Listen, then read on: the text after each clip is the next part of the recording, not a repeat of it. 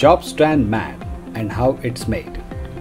Chopped Strand Mat (CSM) is a random fiber mat that provides equal strength in all directions and is used in a variety of hand layup and open mold applications.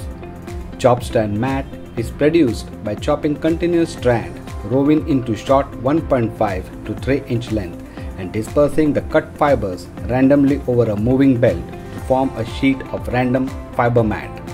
A binder is applied to hold the fibers together and the mat is trimmed and rolled. Because of this random fiber orientation, chopped strand mat conforms easily to complex shape when wet out with polyester or vinyl ester resin. Chopped strand mats are available as a roll stock product produced in a variety of weights and widths to suit specific applications.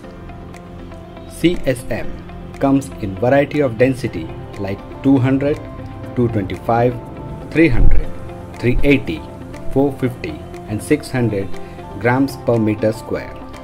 Chopped strand mat is mostly frequently used with polyester resin to quickly build thickness for parts and between layers of fabric for building molds.